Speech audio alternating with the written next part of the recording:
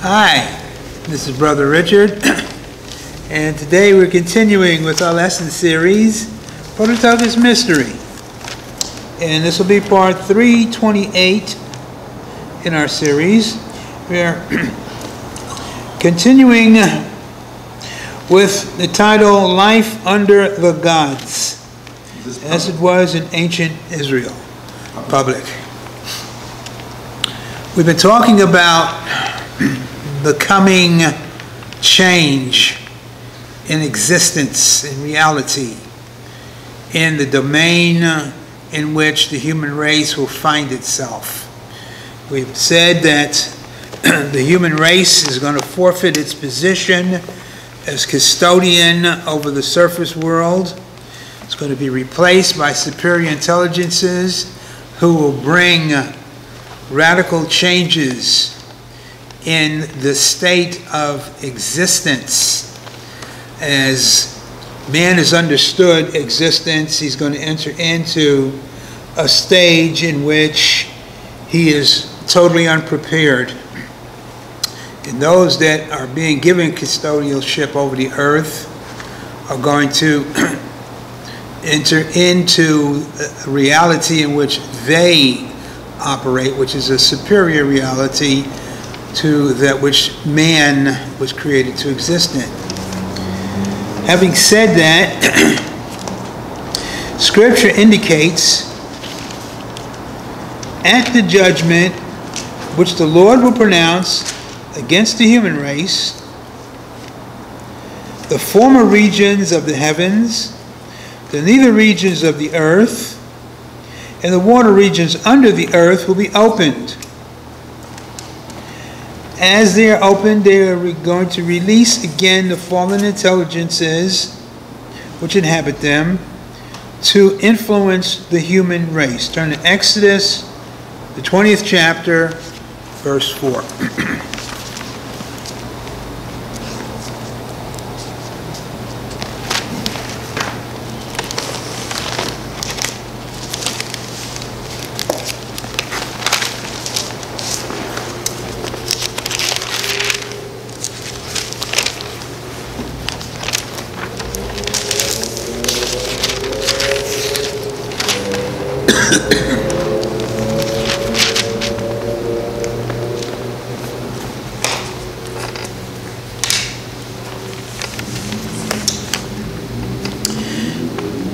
Thou shalt not make unto thee any graven image or any likeness of any that is in heaven above, or that is in the earth beneath, or that is in the water under the earth. So these regions have been sealed at the time of the conclusion of the Lord's ministry, so that they cannot interfere with the Father's plan as it pertains to the development of the Prototokos. We are coming to the end of this state in which now the totality of the divisions that hitherto have existed are going to be eliminated. And you're again going to have connection made between the heavens, the surface world, the subterranean, and the events and the beings that inhabit these regions, all of which are superior to the human race. Which brings us to our next principle.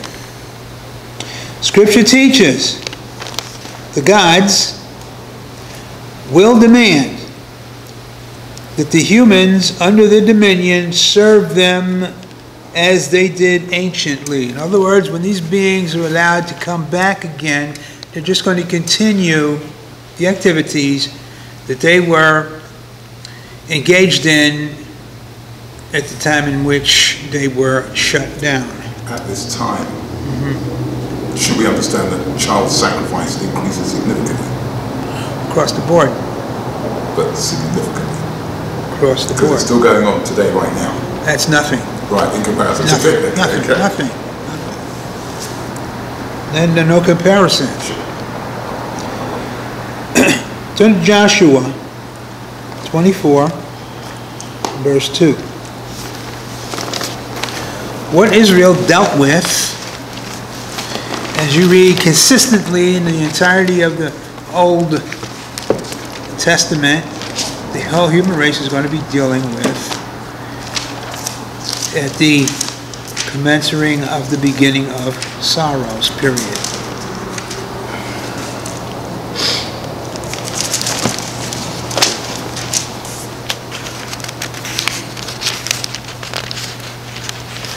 Joshua 24, actually we'll start in verses 1 to 2.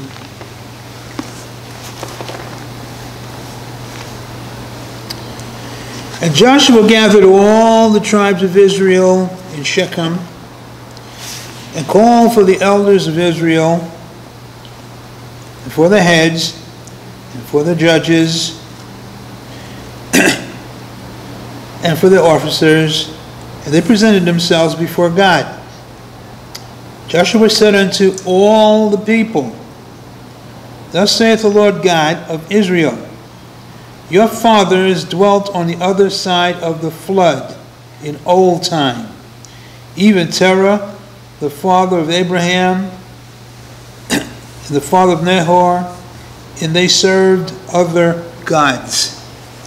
So what he's talking about here basically is a time in which, after the flood, you read Genesis from about chapter 11 on down, is that after the flood, immediately after the flood, the gods came back and reestablished themselves in the surface world. And they began to influence the human race unabated. So the worship of God spread throughout the human race. This is what Joshua was alluding to. The only time it was interrupted was at the time of which Elohim, in the person of the Lord Jesus Christ, shut it down after he ascended, after he resurrected, so that God's plan for the establishment of the Prototokos could commence. That's why we have the grace period. And Joshua is presenting this to them in a format in which they can comprehend and make a decision. Turn to Deuteronomy, 8th chapter, verse 19. Sorry about it.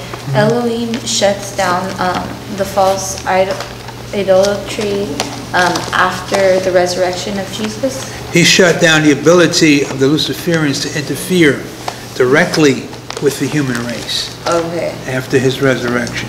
Thank you. Deuteronomy 8:19.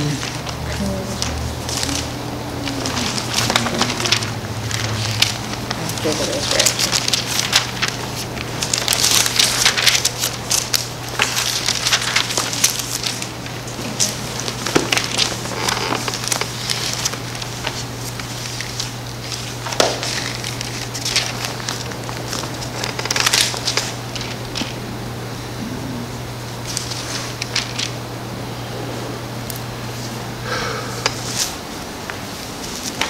And it shall be, if thou do at all forget the Lord thy God, and walk after other gods, and serve them, and worship them, I testify against you this day that ye shall surely perish. So, warning after warning was given to the nation of Israel, trying to get them to understand the danger of the Luciferian influence, which they could come in direct contact with, but fell on deaf ears. Now I'm going to give you an example. Turn to the book of Colossians. Bear with me a moment.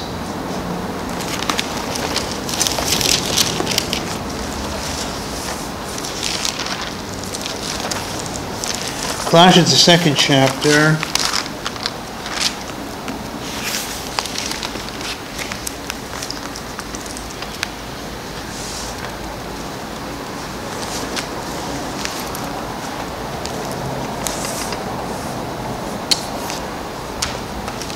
This talks about the work of the Lord at the time of his crucifixion, what he accomplished. Verse 14 and 15.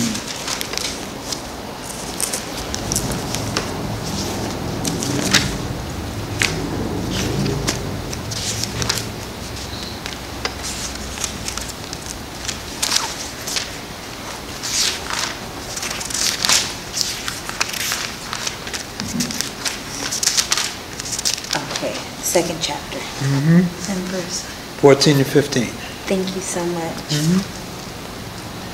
Blotting out the handwriting of ordinances that was against us, which was contrary to us, and took it out of the way, nailing it to his cross. He's talking about the law of sin and death, of course, which basically kept the human race in bondage, kept the Prototokos from being able to qualify for the position that the Father had waiting for them. The Lord eliminated all that and enabled them to begin to proceed after his completion. Now, verse 15, and having spoiled, the word spoil there means to divest, take away, take out of the hands of principalities and powers. He made a show of them openly, triumphing over them in it. What he's talking about is he confronted the gods in all the areas where they were operating and shut them down. So they couldn't directly influence the human race after that. They can indirectly influence the human race, and they continue to do so, but not directly. You don't have a point at which you run into somebody and you suddenly get overwhelmed at their presence. It's coming back, but it is not. Has not happened on an overall scale. So at what point does this happen? After his resurrection. Okay. So, Mr. Jones, Yes. by what means? Demons? When you say by what means? Well, man's not directly influenced. So how is he influenced indirectly? Through the medium of the spirit world. They can reach out. Are demons spiritual? Always. Yeah, but we're not talking about demons. Demons are in the sense of being confined. We're talking about the principalities. I know you're using the term demon in the sense of demonian, superior intelligence. Is that correct? Okay. In that sense, they're not available to do that yet. They're still in prison. The guys that are doing it are the second stringers in the heavens. Psalms 82. Yes. So we're really describing the minimizing, not the complete wiping out, the minimizing of the influence, the dynamics that these are able to exude upon the service. Well, no, you're talking about the shutting down totally of the individuals who, even though they were imprisoned in the subterranean, the Luciferians, they could still influence humans on Earth. They're still doing that today. No, they're not. Not in the slightest. No. So the only You got to be released to do that. hang on a second. So the only influence is from the Second second stringers, stringers. yes. So then how is Satan able to do the same thing? He's not a second We're stringer. talking about his organization, and even he's limited. Oh yes, that's what I'm saying. I understood you to mean that the shutdown was total and complete. It is, directly. You see Satan walking around anywhere? I'm talking about indirectly. You're talking about directly. No, Yes. I was talking about indirectly. No. My contention was there is no direct Right. influence. Agreed. As we read in Exodus, the 20th chapter. Because if it were, you'd still have that problem with people making images and Sure, doing all this sure. other stuff. My point was, to what degree is the indirect influence mitigated? to the degree that the principalities, the thrones, the dominions have no ability whatsoever. That's the fourth empire. Directly is what you're saying. Directly, I'm talking about indirectly. indirectly, only Satan and the principalities in the heavens have a limited ability to do that. Very minuscule. Remember what Paul says, 2 Thessalonians, the mystery of iniquity does now operate. It's being allowed to intensify only recently. Sure. So we're on the same page now. Yeah. Praise the Lord. Well, hang on a second. Let me start my questioning over again now, Mr. Jones. Yes. They are not directly influencing, they are indirectly influencing by what means? They that are indirectly influencing are the principalities in the heavens. Well, by Satan. what means are they doing, are they To influencing? the spiritual realm, they influence man's spirit, man's inner being. So their dynamis is expressed into, Yes. together with the Baal and so on and so forth. Yes. Okay. It doesn't operate physically, it operates spiritually. Man Sure, can't sure. detect. That's why I'm emphasizing the indirect Right. limitation. What you're looking at here is going to be allowed to be direct, which will put in the shade anything that's happened Right. on the face of the earth. Right. So when the Lord allows us to understand that thoughts which come into our mind are usually not our own, right? He's teaching us. Hang on a second. Take a look at what has just been said. Exactly. That's what I was literally going to say. It's like mind control. Yes. And what you're seeing is the incremental lessening of the restriction Yes. Yes. about that. Yes. And that isn't even the fourth empire. The fourth empire has to be released. Sure. That's the guys in the heavens and Satan. And you get this crazy, distorted view from the human mind of life. It's a total distortion. A person that can be influenced out of believing who he is and accept something which is alien to him. Oh, I'm no longer a man, I'm a woman. I'm no longer a woman, I'm a dog. That is attributed to the indirect influence of the second stringers. The nation of Peru last week signed a bill, or the Prime Minister did, that anything to do with transgender, gay, lay, this, that, the other, it's a mental disorder. It was a Praise mental the disorder Lord. in the 50s. This was a mental disorder in the 50s. It hasn't changed. She, bless her name, has the strength to come out and do that. And Praise the I Lord. trust that more and more nations in South America will recognize. Hopefully, Hopefully. hopefully, You yes. can't get away with that nonsense in Africa. They don't put up with Oh, it. yeah, yes. Yeah, Well, not today. Well, you're right, not today. One day at a time, brother. One day at a yes, time. yes. But we can see a big example of that is just get in your car. And you can see the aberrant behavior of people. But let's go on. So we see the Lord shut it down so that the Father's plan could progress. Now, when they make their appearance, what we will find, Scripture teaches, they will demand that the human race do service to them. What does this service pertain to? Scripture teaches service to the gods will include giving of provisions in turn for protection. Deuteronomy 32, verses 37 to 38.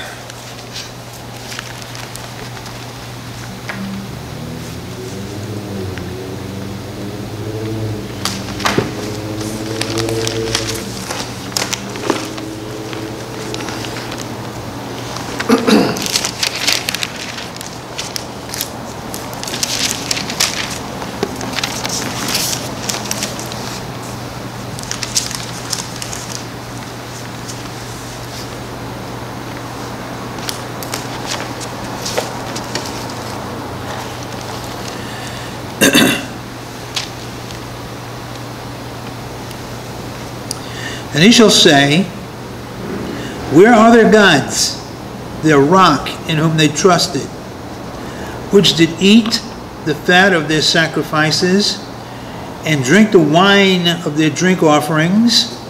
Let them rise up and help you and be your protection. So when these intelligences make their appearance, Daniel, 2nd chapter, they shall mingle themselves with the seed of men. They're going to come. Man is, like we said before, we can't emphasize and stress it enough, the human race will be in a state of terror. Absolute horror. Why? Because it's going to be in an environment, a reality in which it can't deal, it can't understand, it can't function, and so it's going to go to the only source in which they can find stability and put their trust in.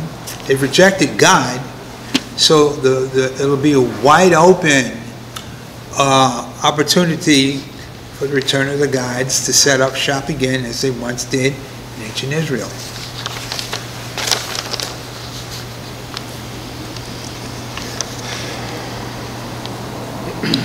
Scripture indicates some will enter into a covenant relationship with the gods. Exodus 23, verse 32 to 33.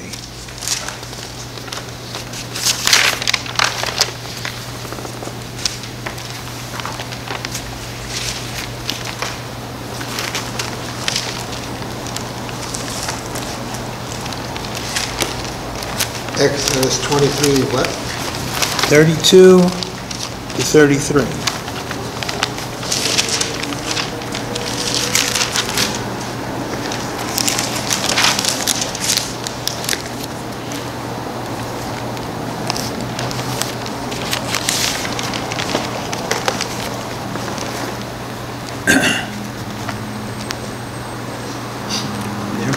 Yes, thank you. Okay. Thou shalt make no covenant with them, nor with their gods.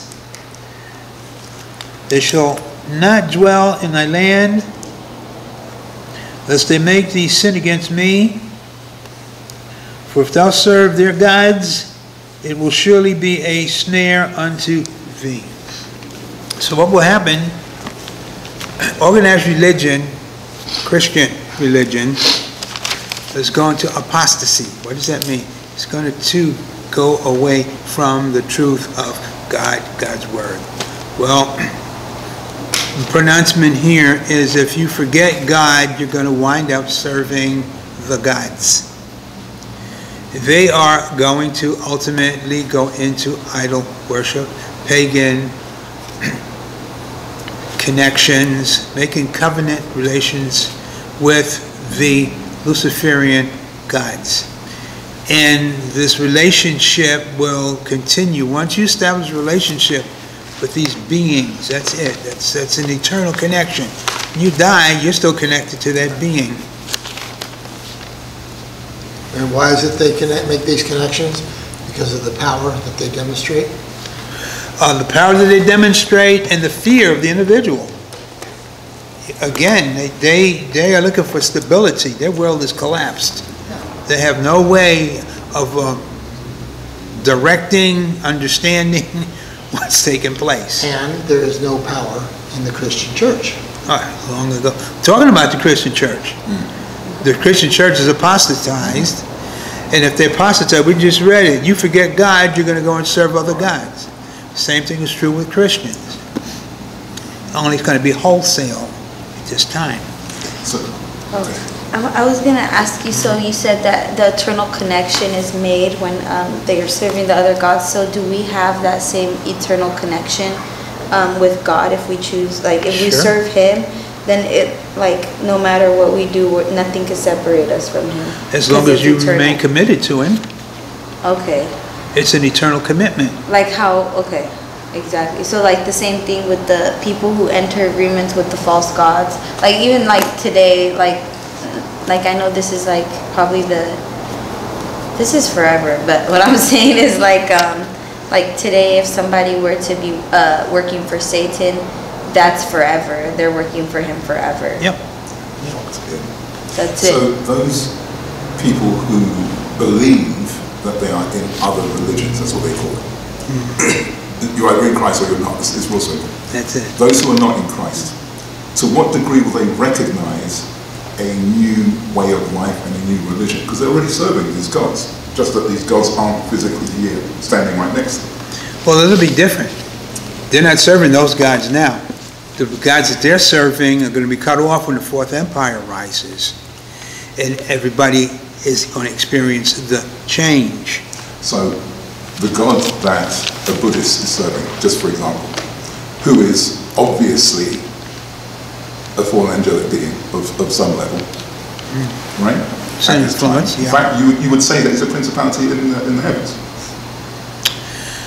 I look at it basically as a pseudo. Buddha was a human being. Okay. And these people are following the teachings of a human being. Right. It doesn't have to be Buddha, it could be anybody. Yeah, but I'm saying, all the religions are established by men. Okay. When this thing hits, their belief system in that religion is going to be shattered. Because they're going to be dealing with a reality that their former religion cannot compete with. Bring in then the point of the Catholic Church. We know who they serve. Yeah. We know this is true because the Pope has told them to pray to Lucifer. Yeah. At the point of the beginning of sorrows and the appearance of the Fourth Empire, they will suddenly realize, hang on a second, we thought we were praying to Jesus Christ, and evidently we're not. At that point, do they comprehend anything? No. They just carry on doing what they've been doing. They are going to come under another influence. Because number one, the Catholic Church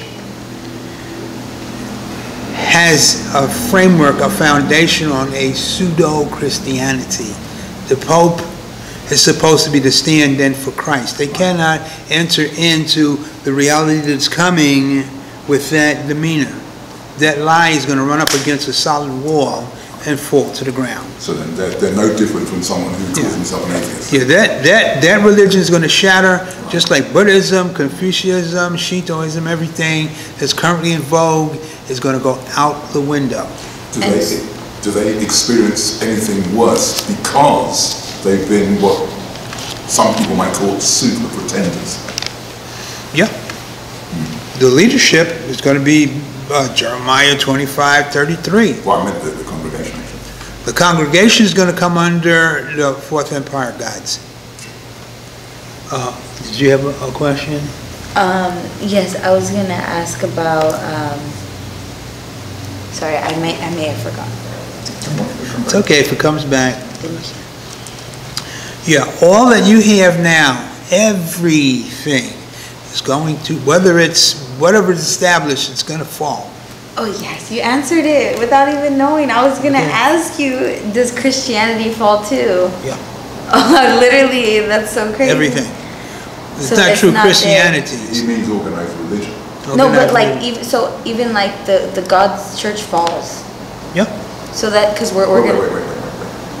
He's talking about organized religion. But not the. Those who are following these truths. They don't as we- fall. Of course not, because we're in. How could? Okay. Yeah. As long as you're. But the religions like the mega churches Yes. and stuff like that. Okay. Yes. You see the difference between what they're teaching and what you're learning here. Yes. What you're learning is coming directly from the scripture. What they're teaching is the teachings of men who interpret something which is not scriptural to begin with. Or somebody trying to entertain you based on one scripture. They take one scripture and they say, "How can I entertain somebody with Yeah, this?" that's why it's going to fall, because it's not based It's not on. entertainment. This is real. Yeah, it's not based on the biblical scripture. Case in point, what is taught is that gods don't exist. What exists are idols that men have made and worshipped on their own. If they taught what we're learning here tonight, their attitude would be totally different. They'd be prepared for when this thing goes down, but they're taught just the opposite. Oh, it's a fiction. It doesn't exist. It's just somebody conjured up this thing that they're going to sit there and worship.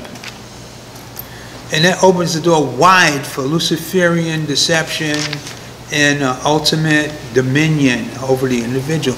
Because if you don't have the truth, you can't combat what's being given to you. You got nothing to compare it to.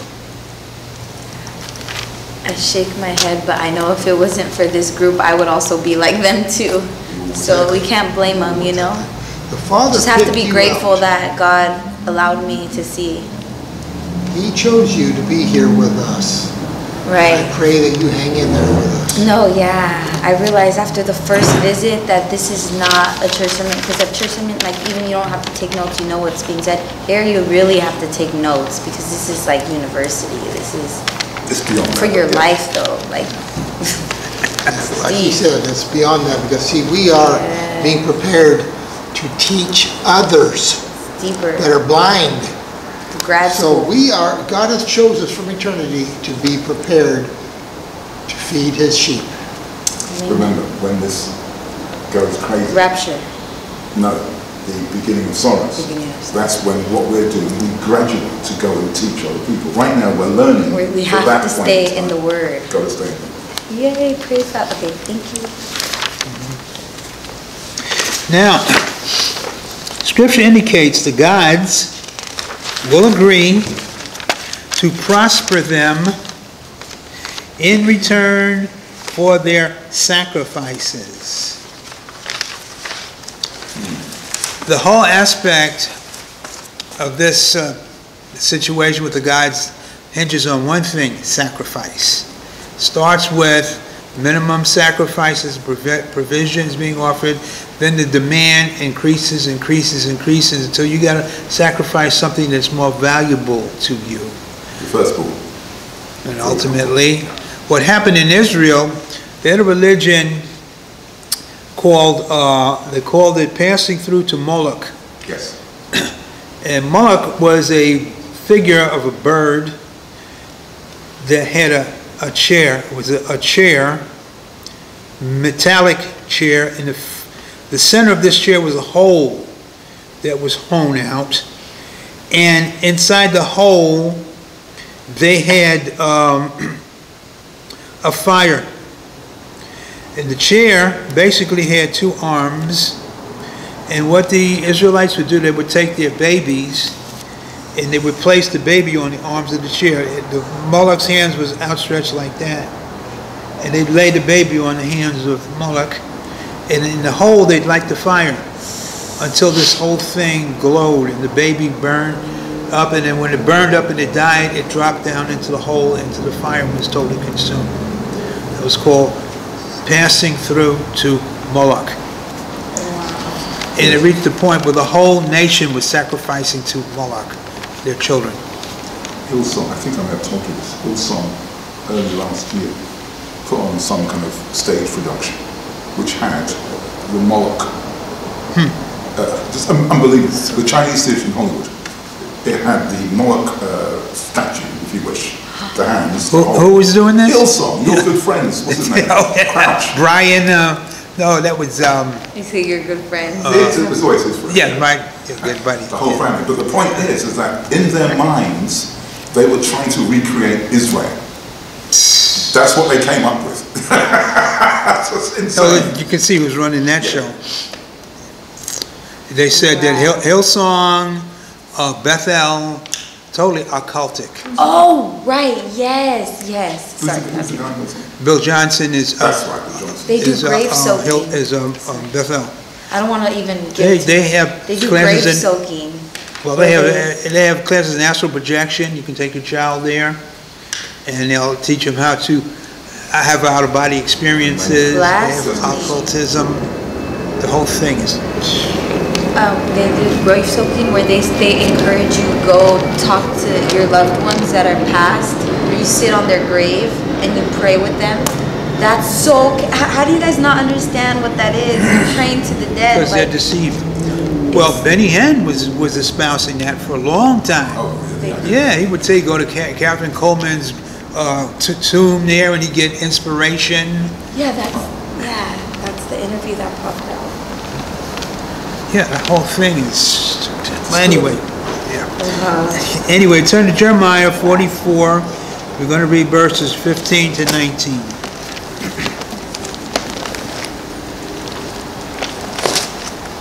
Excuse me, you said passing through Holmlich is baby sacrifices. Yeah. Okay. Thank you.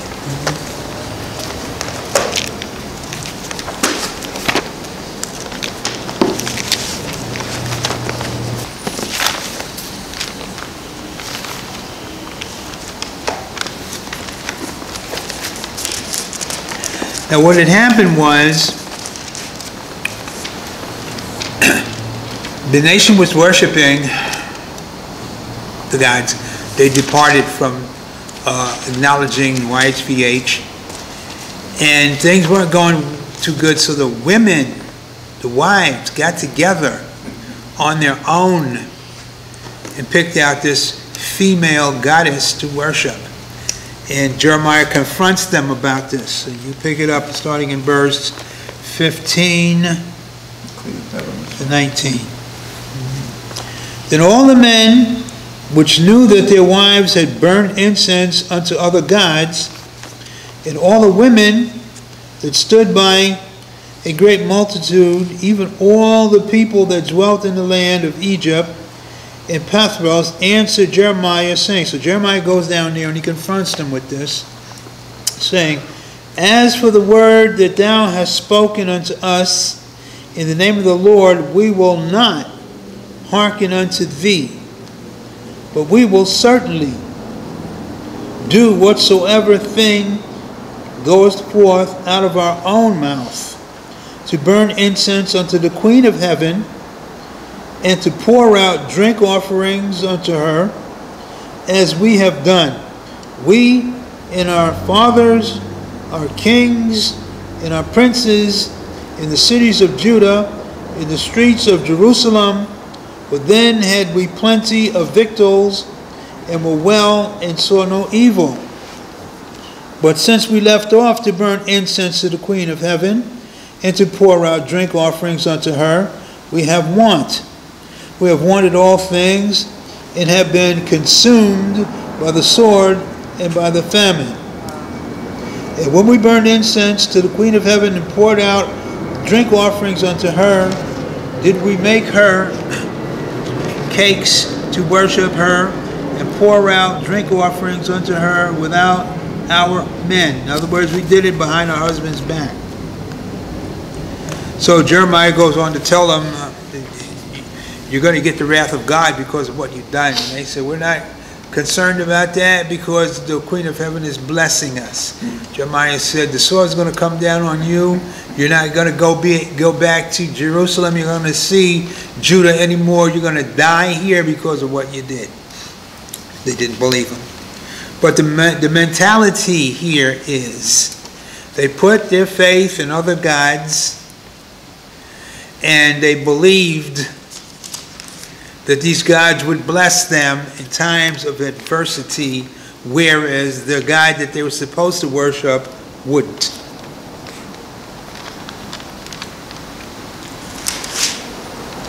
Now, Scripture indicates the gods will demand greater and greater sacrifices for their favor. 2 Kings 17, verses 16 to 17. We'll close with this.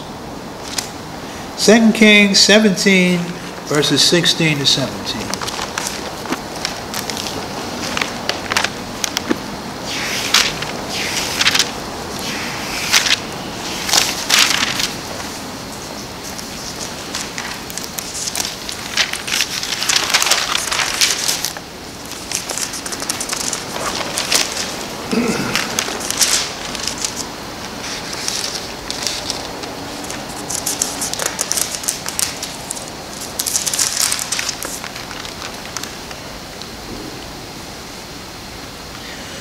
And they left all the commandments of the Lord their God, and made them molten images, even 2 calves, and made a grove, and worshipped all the host of heaven, and served Baal. Notice the 2 words, worship and serve. Baal is another name for Satan. In Jeremiah the 51st chapter, it's called Bel, B-E-L. And they caused their sons and their daughters to pass through the fire. This is to pass through the fire to Moloch. So everybody was doing it. And used divination and enchantments and sold themselves to do evil in the sight of the Lord to provoke him to anger. This is exactly what's going to happen here. At the after the beginning of sorrows takes hold. Turn to Revelation 9th chapter again. You can see it all laid out.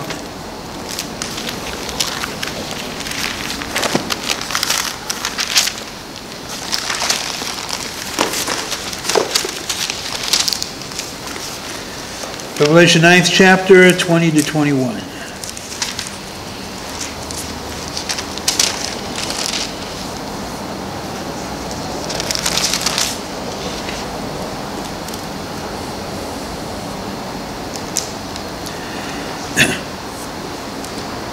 And the rest of the men, which were not killed by these plagues, yet repented not of the works of their hands, that they should not worship devils and idols of gold and silver, which represent the devils, and brass, and stone, and of wood, which neither can see, nor hear, nor walk. Neither repented they of their murders, nor of their sorceries, nor of their fornication, nor of their thefts. The whole human race is going to be a criminal society, because that's what satanic society is. It's a criminal, deviant, detestation in the sight of God. And this is where the human race is heading. Anybody that stays on this train, it's not going to end well with.